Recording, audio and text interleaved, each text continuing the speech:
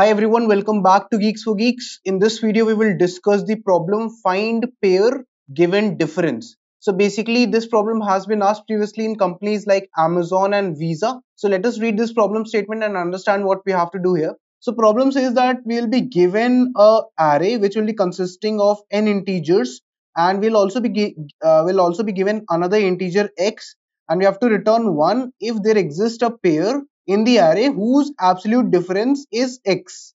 Otherwise, we have to return -1 if there exists no such pair. So if you will see in this particular example, if you will see here, so let's say the total number of elements were 6 and the x value is 78. Then the element 2 and the element 80. These two elements have the difference between them as what? As 78. That is the given difference. So you will return 1. If you will see the next example, so let's say if the n value is 5 and you have got the difference as 45. So you can see here that in the given array, there are no two elements which you can subtract and get the difference as 45. So one of the very basic ways to do it will be a brute force approach. Okay, if I'm thinking about an n square approach, so what I can do is I can run a I loop starting from 0. Then I can run a j loop, let's say starting from I plus 1, and then I can check that if the difference of a of j minus a of I, if it is equal to x, then I can always return true. In this case, the time complexity of my code would be how much? Order of n square, because I am taking two loops, one inside the other. So the overall complexity would be order of n square. Can I do something better than this? Yes, there can be two approaches that I can follow. Obviously, when you have a question where you have to find a pair with a given sum or difference, then hashing also comes to our mind, as well as two pointers. So let's talk about a two pointer approach. Normally what we do is, normally we have a habit of sorting the array and then applying two pointer. So suppose that if I sort the array and then I apply two pointers, so overall complexity sorting would take n log n time, plus the two pointer will take order of n time. So overall complexity would be nothing but n log n, guys, right? So you can observe one thing here, that if I do sorting based approach, so it is better compared to the brute force approach. Sorting plus two pointer is better where compared to the brute force approach. But can we apply a normal sorting where we can have I standing at 0 and j standing at n minus 1? Think about it. So if what happens is, if the jth element minus the ith element, if their difference is equal to x, then I'll directly return true, that it is fine. But suppose that if what happens is, if the jth element minus the ith element, okay, if the sum, let's say if it is greater than x, then what can happen? If suppose that the difference, if the subtraction of the jth element and the ith element, if it is greater than x, then what can I do? Normally in a sorting in a two pointer approach, we used to apply two pointer whenever we had to find the sum of two elements, sum of the ith guy and the jth guy.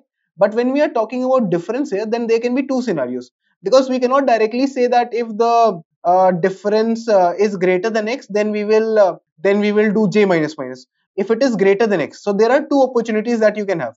Either you can say that you can do j minus minus, because if you do j minus minus, then what will happen? Your difference will start decreasing, so it will start coming closer to x. Or if you are seeing that the difference is greater than x, then you can say that maybe if you do I plus plus, so your ith element might increase and then the difference will come closer to x. So you have both the options available here, right? So since you have both the options available here, that's why you cannot directly start the I pointer from 0 and j pointer from the end. You need to do what? You need to start your I and j both from the starting, where I will start from 0 and j will start from 1, because you don't want to miss any scenario here. The thing is, if you'll have your I pointer in the starting and j pointer at the end, and suppose if the difference of the jth guy and the ith guy is greater than x, then in order to make the difference closer to x, you can either decrease your j from the higher element, you can reduce, or you can also try to increase the lower element, that is you can do I plus plus. So both scenarios are possible, so you don't want to miss out on any scenario by only doing j minus minus or I plus plus. So that is why in this case you will start your pointers from the starting, and I will start from 0, j will start from 1. Okay, so let's try and quickly code this two pointer approach that we have talked about. I hope you have understood the intuition and the reasoning behind it. So what I will do is, basically whatever array is given, first of all I'll sort it. So I'll sort arr comma arr plus n. So whatever this array size is, I'll sort it first of all, and then after that you can say that my I will start from 0, then my j will start from the index 1 here.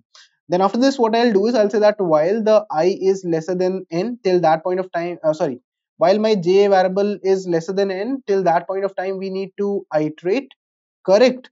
Now what we will do here is, suppose that if what happens is, if after sorting this array, if the jth guy minus the ith guy, suppose if the difference is equal to the required x value, then I will say that we can directly return 1 here, guys. Otherwise, suppose that what happens is, if the difference, okay, if the jth guy minus the ith guy, as I've discussed, if the difference suppose is greater than the given value x, then if the difference is greater, so now since I'm having what, since I'm having my I and j from the starting, so if the difference is coming out to be greater than the x value, so in that case I'll say that I'll increase my left pointer. Okay, I'll increase my I. By doing that, what will happen, the difference will come closer to x. But at the same time, I also need to check that after increasing my I variable, if I and j are pointing at the same place, then I'll do j plus plus. Okay, so this is one condition that I need to keep a check on. Otherwise, what I'll say is that suppose if the difference is lesser, so if the difference is lesser, then there is no option but only one option to increase the j value, because you want to go to a higher element. And then at the end of the day, if it is not found, then you can directly return -1, that no such pair exists with the given difference as x. So I hope you have understood this reason, that if the difference of the jth guy and the ith guy, if it is greater than x, so in that case you have to do I plus plus, you have to move to a higher I value, and if I becomes same as j, then you have to increase your j. So it says that there is some issue while sorting the array. So yeah, the thing is that I've selected the Java language, so let me just change the compiler here. Okay, so now when I'll select the C++ language, so it should get compiled properly. Let's check, and then we'll submit this approach as well. And after this we'll talk about the map approach. Okay, so it says that we have a vector. Okay, so since we have a vector, so we can do array.begin comma arr.end. Okay, so since we have a vector, then we can sort it like this, and let's compile it now to check if it is working fine or not. It should work fine. It is working fine. Let's submit. This code will get accepted eventually. You'll see. Okay, so yeah, you can see that this code gets accepted. So this is a different two pointer approach, where, as I said, you need to check if the difference between the jth guy and the ith guy is greater than x. So you might think that in order to make the difference closer to x, you can either decrease the jth guy or you can increase the ith guy. So you could have done both if you would have applied the two pointers normally, but here we don't want to miss any scenarios. That's why we are having our I pointer from 0 and j pointer from 1. Now coming to the other part, because we have discussed about brute force n square approach, we have discussed about n log n plus order of n two pointer approach. Now let's talk about the map approach.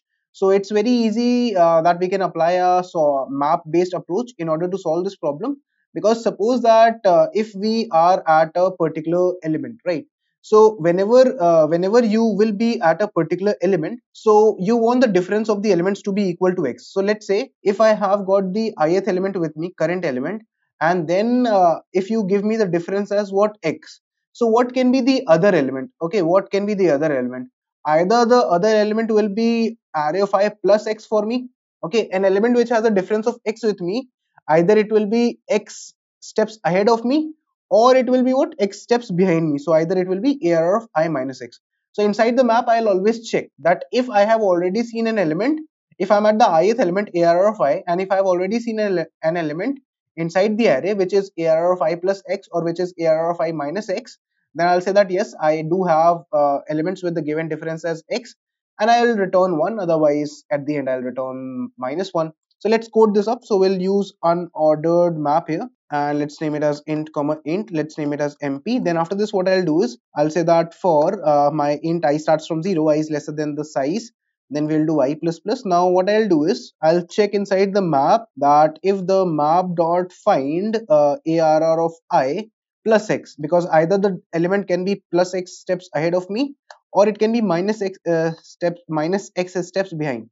So either it can be arr of I minus x. Okay, so if such an element exists, if it is not equal to map.end, so basically if it's not equal to map.end, right? So and or this guy is not equal to map.end, so if any one of them is available, if it's not equal to map.end, then we will do what, then we'll return 1, that yes, there exists one such pair.